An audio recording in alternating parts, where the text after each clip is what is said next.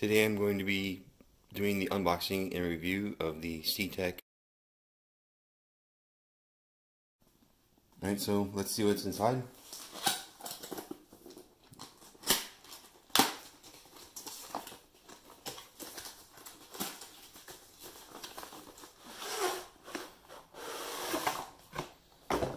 Comes with a bag, instruction manual,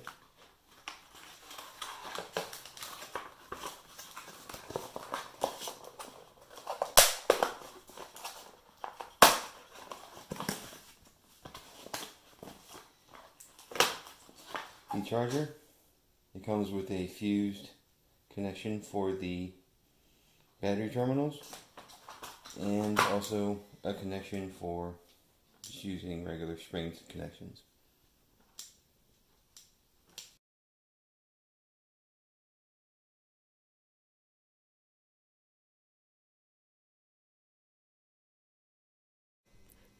A nice feature of the CTEK is that it does battery testing. You do not have to plug it into the wall for the battery testing to work. Hook it up to the car and it will show you where you're at. So to hook it up for battery testing or for charging. Now these are remote terminals, this is not the battery itself.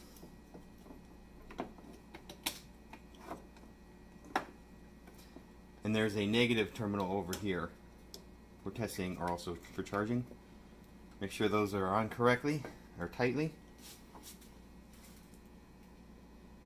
And then as you can see, once you get it set up and you have the correct power adjustment, it will tell you the level of the battery.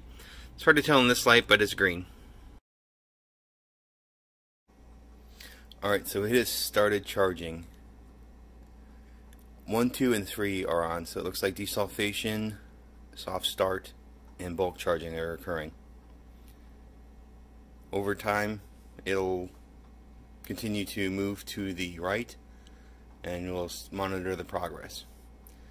As you can see, it could take up to a maximum of 8 hours for the soft start and a maximum of 20 hours for the bulk, depending on where your battery is when it starts.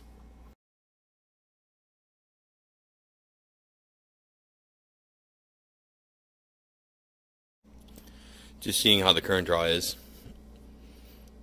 Everybody's favorite from the last video. It is warm to the touch, but it's not hot. Here's ambient. And you can see it is drawing current. It's about 104, 105 degrees. Indication of how much current it's drawing. It's an indirect measurement, but you can tell that it is drawing more current. So just checking out the temperature. The highest I saw in here was 140. See? So it's been about 2 hours. It's moved on to the absorption, which is really a finishing charge. And I just want to do another temperature check. Current should start dying down. That doesn't mean that it's died out quite yet. So it looks like you're still around a maximum of 130. So it has come down a bit. Alright, so now about 3 hours in. And as you can see, it's cooled off quite a bit. That means the current is curtailing, like it shows. Alright, so 6 hours later, as you can see, it's cooled off quite a bit, meaning there's a lot less current. So as the current's dying down, it should be getting closer to doing the analyze phase. So here we are 7 hours in, and it looks like it's done charging. I missed 5 and 6, and it went to 7 as well, so I guess everything was okay with the battery, which should be expected.